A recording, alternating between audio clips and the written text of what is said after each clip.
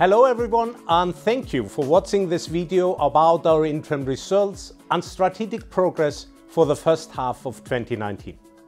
I'm very pleased to share that we had a good first half of the year with continued progress against our strategic priorities, growing from a strong foundation, building our pipeline and developing our people. The group delivered over $1 billion of revenue in the first half of 2019, up 7% over last year.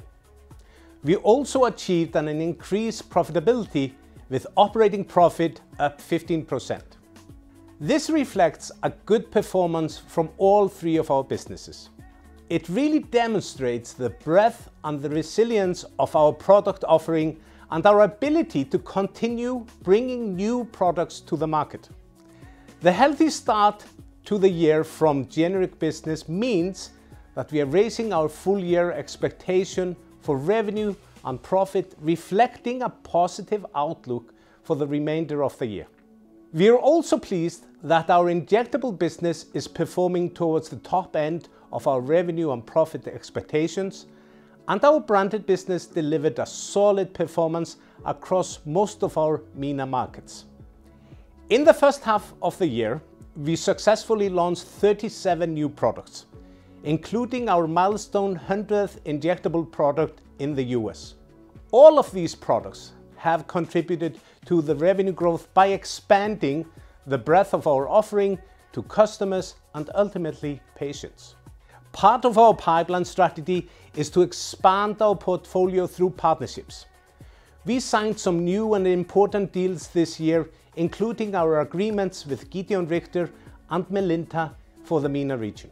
And our commitment to quality continues to differentiate us.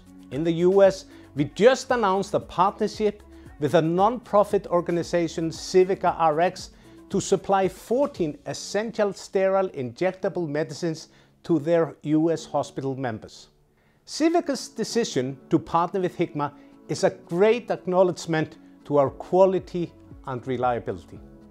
We continue to make strategic progress in R&D, and we're pleased to announce earlier this week that we've appointed a new Chief Scientific Officer.